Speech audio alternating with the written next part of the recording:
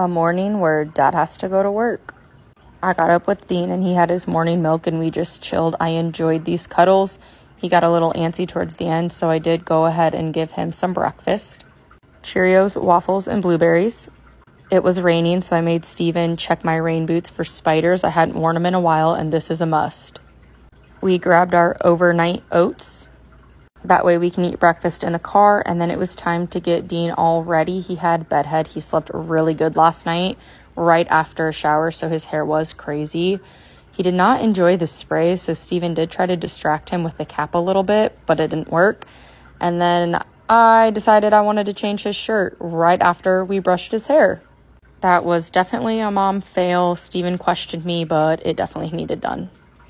Dean is not a morning person. It was raining, so I did grab his cute little raincoat, though he never wore it. We had to stop and get my oil changed. Dean hated the massage chair. This lasted a second.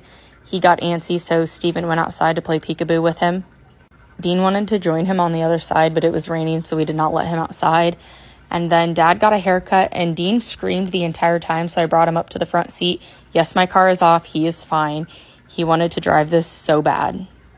He loves anything with wheels that he can turn.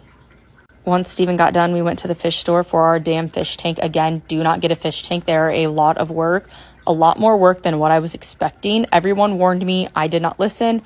We got home and Dean ate some pizza rolls. I have to feed him one at a time or they all end up on the ground.